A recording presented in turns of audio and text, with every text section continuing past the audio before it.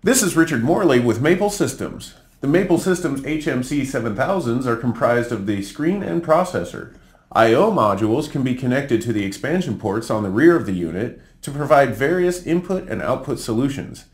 Both digital and analog I/O modules are available. Modules come in input, output, and combination input-output modules. Check our website for more information about the available modules. To connect the modules to the HMC, remove the expansion port cover on the rear of the unit.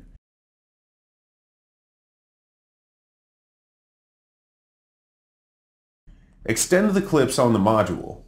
Align the expansion port and the module connector. Press the module into the unit and push in the module clips.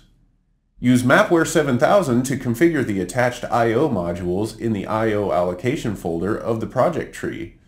Select Expansion and double-click on the slot to be configured, and then select the module model in the I/O allocation dialog box. Once the modules are configured in Mapware 7000, the I/O can be addressed in the project created for the HMC. Attach the Maple Systems USB configuration cable to the HMC and the development PC. Select Download in Mapware 7000 from Project, Transfer. Choose the download mode, USB in this case, portions of the project to download, and select Download. The project will now download to the HMC. For more information, visit our website or call us.